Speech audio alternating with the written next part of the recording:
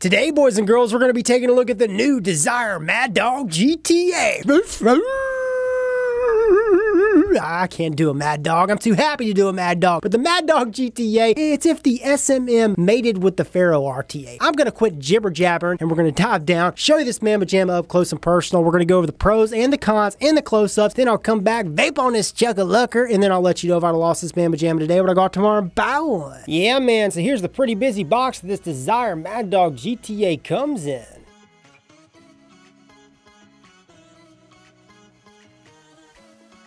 And inside the packaging, of course, you're going to receive your Mad Dog Desire GTA. Comes with this extra glass tube, a baggie of extra O-rings, 2 clamps, and 2 flathead screws. Comes with a pre-built fused Clapton coil. And holy macaroni, this sucker also comes with this giant, a monstrous fused Clapton coil. Now, both pre-built coils, the wraps are made of Nichrome 80 and the cores are made of Kanthal. But look at this thing. Would you look at it? Ginormous. Look at the size of the freaking leads. What? And of course, last but not least, since it comes with pre-built Clapton coils, it also comes with this organic cotton. So this Mad Dog GTA comes in a multitude of colors. Black, as you guys can see, comes in silver. You could choose blue, green, they got a burgundy option, and gold. And as you guys can see, all color options have this matte finish. Every single one of them that I just showed you. She's primarily made of stainless steel, 25mm in width and about 43mm in length. She's got a protruding gold-plated 510 pin. Threads are nice and smooth. It says Mad Dog, and then it says designed by Desire. At the top, this sucker comes with an Ultem chuff cap, and this is also the top fill cap as well. So yeah, you got your big fill ports right here on each side. You can pour your juice in, you can squeeze your juice in, and this sucker holds 3.5 mils of e-liquid. And when you're done filling her up, you just screw this bad boy on there.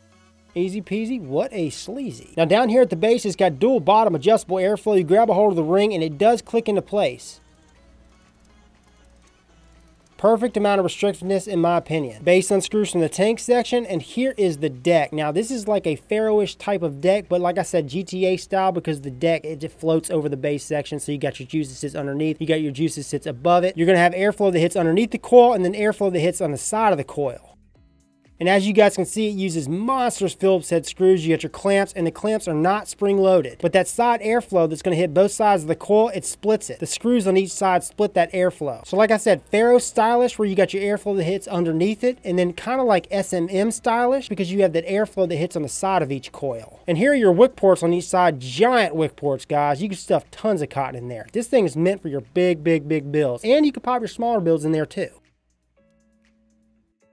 So I turn this sucker upside down and install my coils, and then I turn each clamp, just like so. And then I can easily install my coils. Not having spring-loaded clamps does not bother me with this device. Turn it upside down.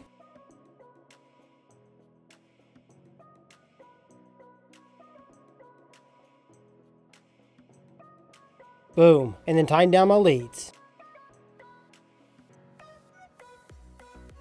Make sure the coil is centered. Drop that coil. So about right there is where I like the big old fused claps that they include. All this is going to be subjective. You could drop yours lower, you can keep it higher. Again, all subjective. But I like mine right there because those slots, those side slots are kind of angled upward. And I find I get the best flavor with this exact coil. Next step, we got to clip those leads. Get it glowing from the inside out. Ooh, yeah, that's the way we want it. Pop some wick in there, and I like mine to be nice and tight. Nice and tight with this coil. And I'm going to clip each tail wick about right there where my nail is. About like that. Next step, all I'm going to do is tuck each cottontail into these slots down here.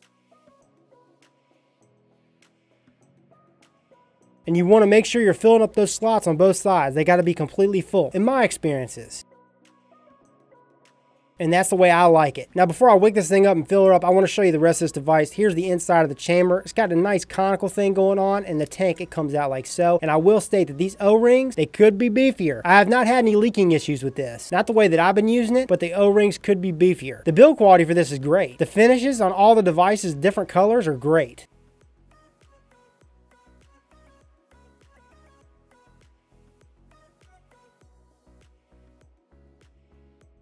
Very important to back out those threads till it catches, because those threads are plastic.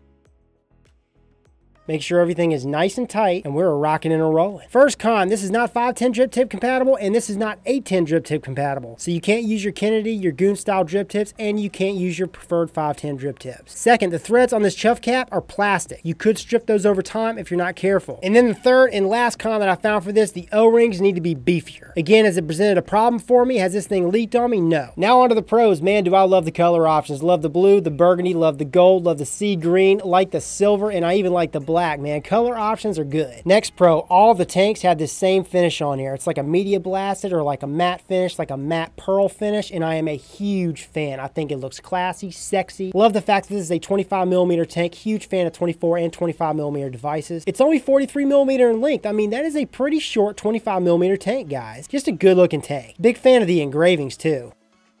Airflow, you get tons of airflow with this device. It doesn't look like that just from the eye because the slots aren't like massive like most other tanks out there, but because you have that side airflow and the bottom airflow, for your single coil builds, you can get a buku of it. Buku airflow. And the airflow is smooth, hear it. It is loud, but it's smooth. You know, I'm a big fan of this Ultem chuff cap. I think it's super comfortable. It's not short, stubby. It's just the perfect amount of size, and it's the perfect amount of roundness. Like I showed you before, the top fill, easy peasy. I mean, you could pour your juice in there, you could squeeze it up. It holds 3.5 mils of juice, and that may not be a lot for some of you guys, but because the top fill is so easy, I can't knock it. Next pro, the bottom adjustable airflow. Like I showed you guys before, I love how it clicks into place. And it's the perfect amount of restrictiveness, and it stops in one direction, stops in the other. Like I mentioned before, the build deck, such a cinch to build on. It's so easy to wick, so easy to build. Every build that I pop in here, I get a solid connection. Like with the Faro RTA, I'm just a big fan of the clamp style systems. And the wicking, God, look how big those wick ports are. It's so easy to wick this thing. And I like the side airflow. I like how it's split by those screws. Super smooth. Look how they're angled up.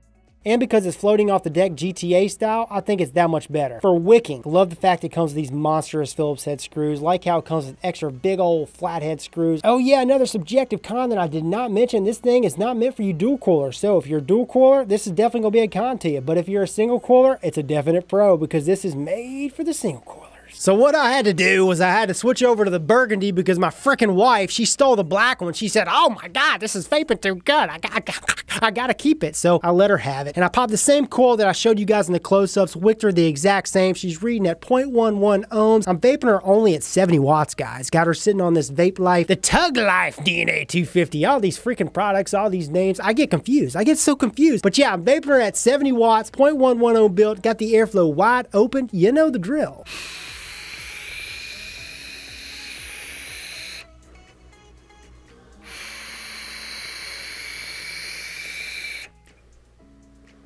Woo, the flavor, the flavor, the flavor. It's so good. It's so good. Is it as good as something like the Troll RTA? Is it as good as the SMM? Yes, in my opinion. You get different airflow. You get a lot more airflow with this. Now, if I close off the airflow, and I didn't mention this in the close-ups, but if I close off the airflow, it does get a little bit whistly. It's still smooth, but here it is halfway open. And if I close it off a little bit more, still loud, but it's still smooth as a porn star's ass. So I'm going to take her wide open because this is the way I like it. Again, 70 watts.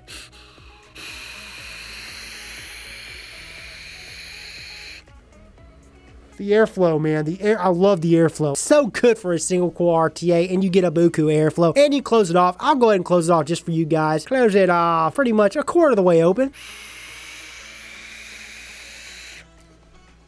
Woo, God almighty, the flavor just jumped. It just jumped. I get excited for products that produce such good flavor. I'm such a flavor chasing hog, and I gotta have my airflow, and that's what this gives me. I'm gonna go ahead and save you the time and say I would buy this. I've been enjoying it that much. It's just one of those things where I receive something from a no-name company, and then I'm like, oh God, what is this? And then I pop a build in there, I'm like, wow, this is good. And then I vape it for a week, and I'm like, I'm still liking this. And then my wife freaking steals my stuff, and then she's liking it. That's when you know a device is good. That's when you know a device gives you a quality vape. Now, like I said, there are cons. It's not a perfect device by any means, but the vape quality's damn good. Hell yeah, I'd buy it. Yeah, man, that's right. I'm giving away 4 of these tanks, the blue one, the green one, the silver one, and the gold one. And in order to participate, what you gotta do is you gotta be a loyal YouTube subscriber of mine. So if you are not subscribed to this channel, subscribe today. And the second thing you gotta do is you gotta comment down in the comment section, either your Instagram or your email. One of those will work. And in about a week from now, I'm gonna pick 4 lucky random winners, contact them, and I'm gonna post those winners. I'm gonna pin the post post in the comments section of this video. That way you guys can see who won it. But I'm going to contact those 4 lucky random winners, get their mailing addresses, and get these bad boys out to them. So I hope you guys enjoyed the video, liked it, found it entertaining and helpful. If you did like this video, well then like it down below. And if you want to see more of me, subscribe for more. This is Rip Trippers, and remember, smoking is dead, vaping is the future, and the future is now.